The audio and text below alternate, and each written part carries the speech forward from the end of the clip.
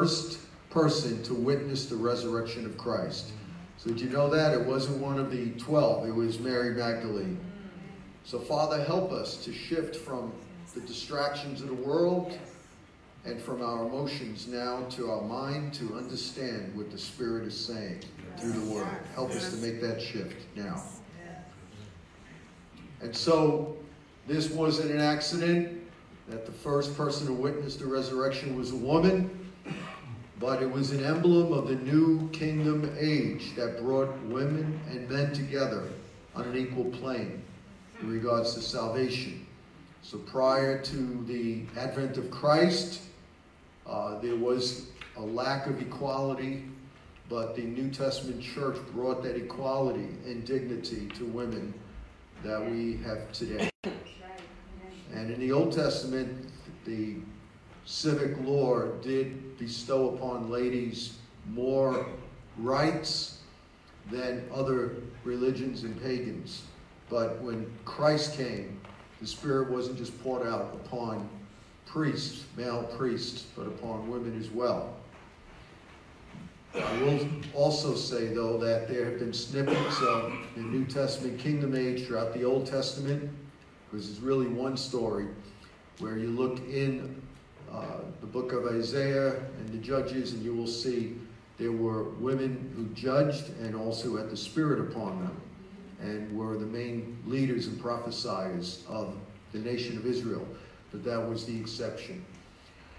So we find that the first message Peter preached, Acts chapter 2, gives us a snippet of that. I don't want to read the whole message. It's a great, great teaching. But he basically brought out the fact that in the last days, God said he was going to pour out his Spirit on all flesh, meaning not just Jews, but Gentiles, not just men, but women, not just older people, but children, not just priests and kings, but everybody. And that's why he says, all flesh, your sons and daughters shall prophesy, your young men shall see visions, your old men shall dream. Even upon my male servants and female servants, in those days I will pour out my Spirit and they will prophesy. And so this is a new age. This is a new dawn. And even developing nations and nations, actually not even developing nations, but nations that have not yet embraced Christianity are mistreating women.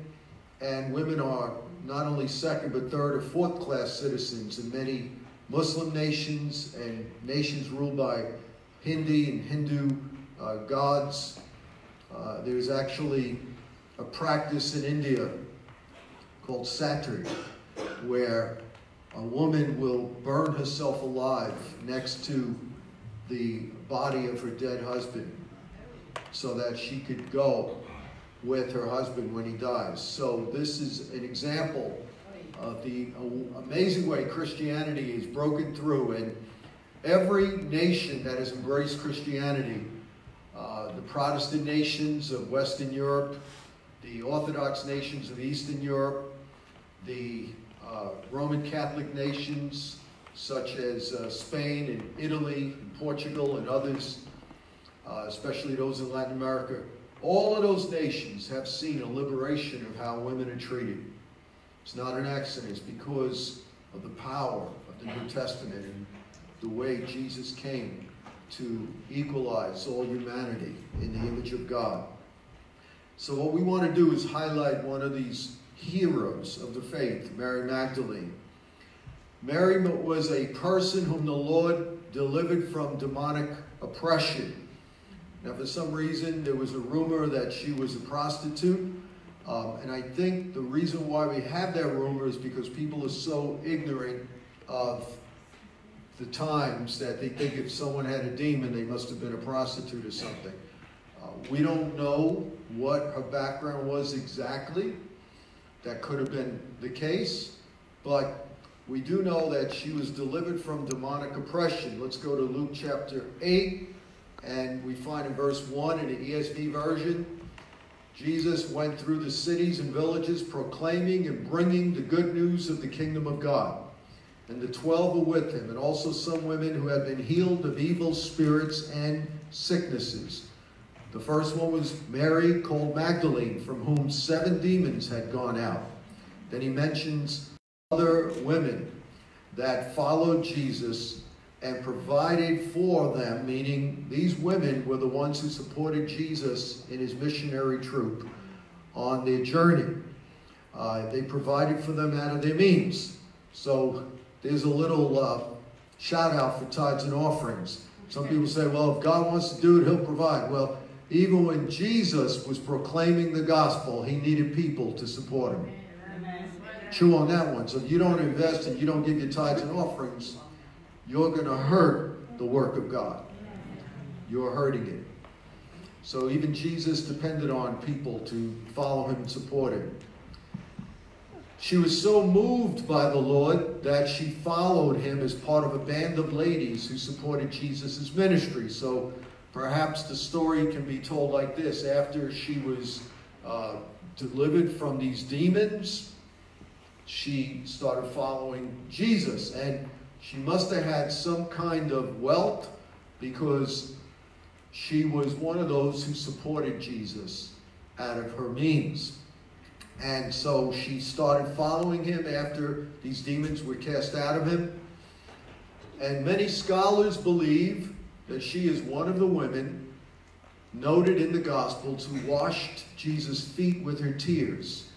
There's another Mary, the sister of Martha, who is the other one that we see in John chapter 12, verse 1 to 8, where Judas Iscariot complained that she was putting very expensive ointment on the feet of Jesus, and he said, well, this could be used to feed the poor.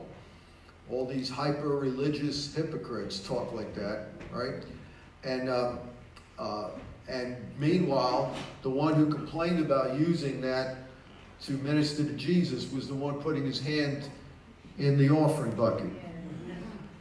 He was the treasurer stealing the money. So a lot of people complain about the money are themselves complaining because they're greedy and want it for themselves.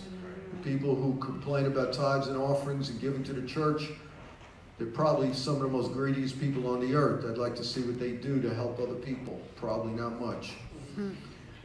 Forgive me, I just speak directly, you know me. So many scholars believe that she was the other one, as I said, who washed the feet of Jesus. We find the other one, Mary, the sister of Martha, John 12. But we believe she is most likely the woman in Luke chapter 7, verse 37 to 50. And the reason why we believe that is because her name was mentioned in the context of the story. As we find in chapter 8, verse 1 to 3, she was the only Mary mentioned in the context of that story. And let's just read that for a minute. It says in Luke 7, verse 36, one of the Pharisees asked Jesus to eat with him, and he went into the Pharisee's house and reclined at the table.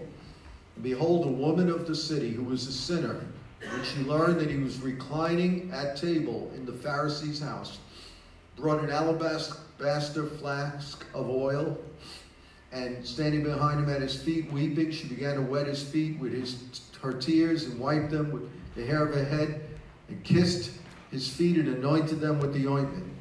Now when the Pharisees who had invited him saw this, he said to himself, if this man were a prophet, he would have known who and what sort of woman this is who is touching him, for she is a sinner.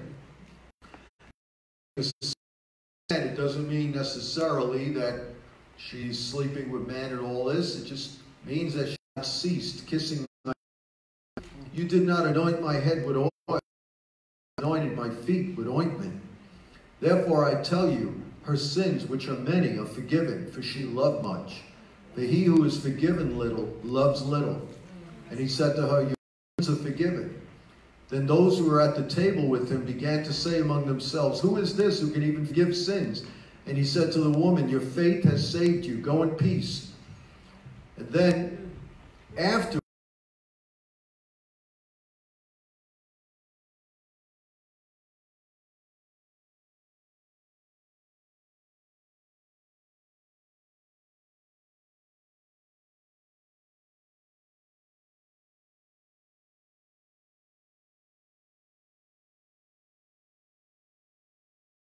but we do know that she's connected to that Mary somehow or some way because of how she lingered at the tomb.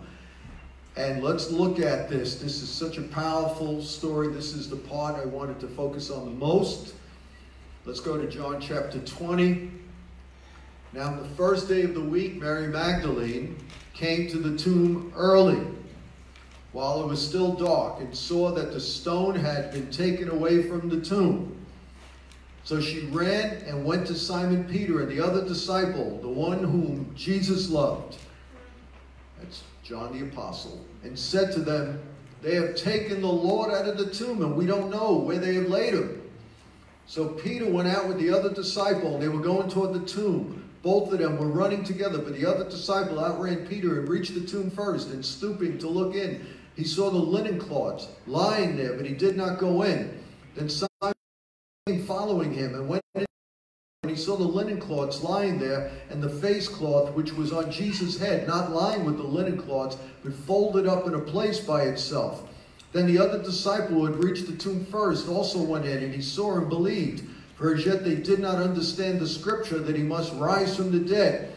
Then the disciples went back to their homes, but Mary stood weeping. So the disciples went back to their homes. But Mary, I want that to sink down, stood weeping outside the tomb. And as she wept, she stooped to look into the tomb. She didn't go by what those disciples said, that he wasn't there.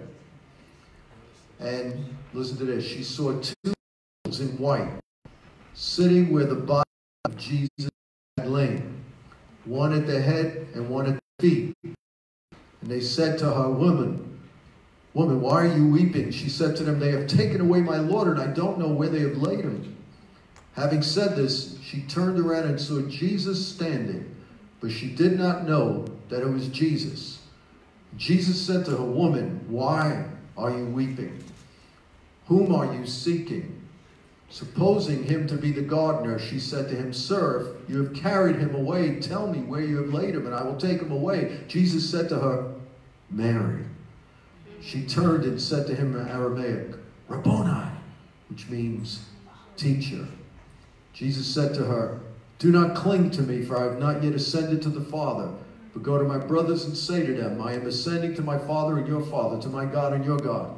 And Mary Magdalene went and announced to the disciples, I have seen the Lord, and that he had said these things to her.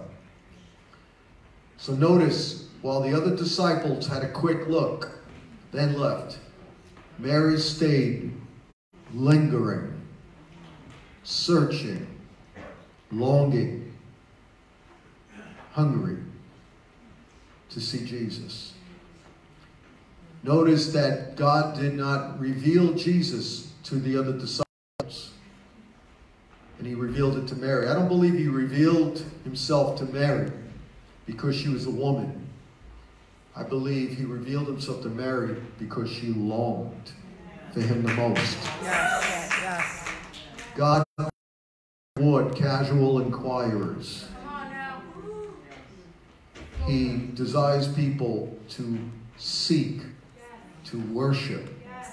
Jesus said, Seek, and you will find. Knock, and the door will be open. He said, Blessed are the hungry, for they shall be filled.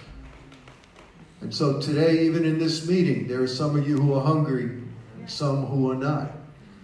The hungrier you are for God today, the more you will be filled by the Spirit. That's just the law. It's like the law of gravity. God is attracted to hunger. God is attracted to seeking. God is not attracted to just quick, perfunctory prayers. God is attracted to those who love him, who want him, who desire him. He loves everybody. You can still go to heaven if you say quick prayers. But the knowledge, the presence, and the depth of God is reserved for those who treasure him the most, who want him. And so we need as a church to go from being casual inquirers to those who long and thirst And it looks like her heart was liquid when she was weeping. The deepest expression of worship is not singing with your words, but it's tears. Sometimes the worship is so profound and deep, all you could do is weep in expression. It's the same thing with joy. Sometimes you cry because of joy. Your heart gets liquid. It can't express with words. It's beyond words. And that's what happened with her. She was liquid. She was weeping. But then she saw two angels. Now notice one was standing on either side. We find it in Romans chapter 3, verse 25. It says, all have sinned and fallen short of the glory of God. She was called a sinner. And are justified by his grace as a gift through the redemption that is in Christ Jesus, whom God, listen to this, God put forth Jesus as the mercy seat. That's the original in the Greek. Propitiation by his blood to be received by faith. Scholars believe metaphorically the angels on either side were showing that she stepped into the most holy, where the Ark of the Covenant had the blood and the two cherubim looking down at the blood on the Day of Atonement. They were in between where the body of Jesus lay. She stepped right into the most holy place through her weeping and longing. It tells us in Hebrews 10:19, therefore, brothers, since we have confidence to enter the most holy place by a new and living way that he opened for us through the curtain, that is to say, his flesh. See that? The curtain, his flesh, it's where his body lay. And since we have a great high priest over the house of God, let us draw near with a true heart and in full assurance of faith.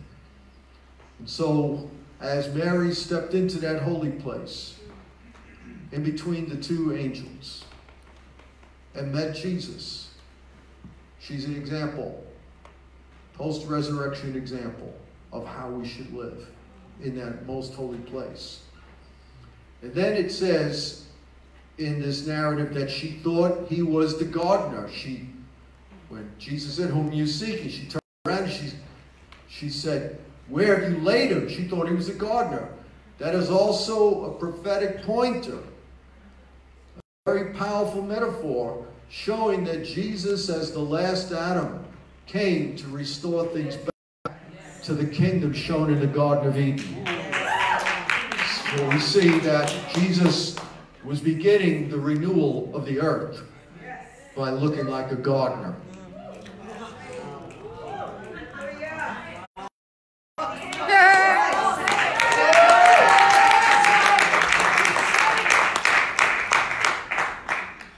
Not an accident.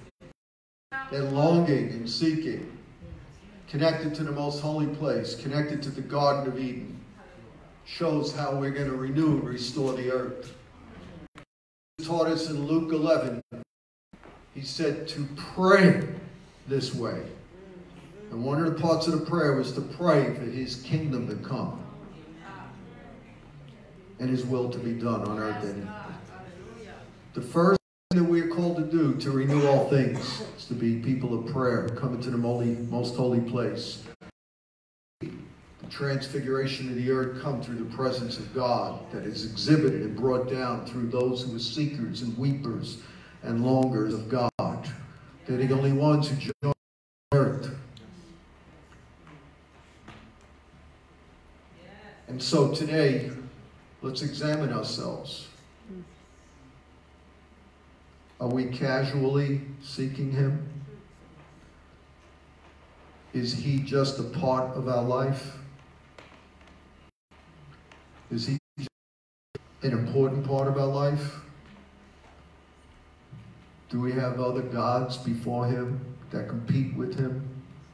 Compete with our affections that are distractions? He can't just be an important part. He has to be Christ, who is our life. And I believe that as I was preparing today, that God wants this month to be a month where he begins to change our hearts. And that our hearts go from stone to being soft, to them being liquid.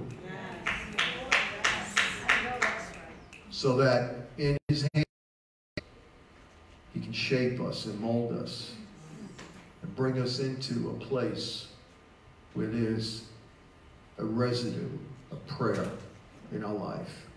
That communing with God and knowing God and hungering for God becomes the greatest part of our life and our aspiration. And so what we're going to do is we're going to worship the Lord.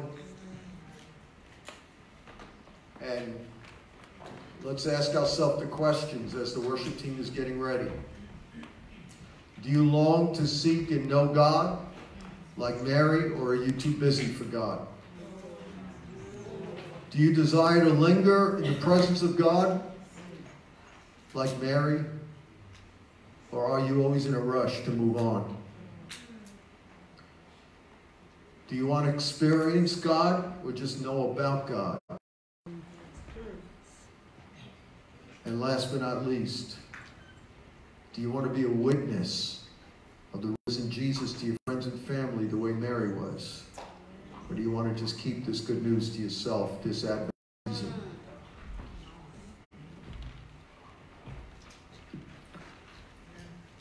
Very profound statement Jesus made. He said, "To whom was forgiven much,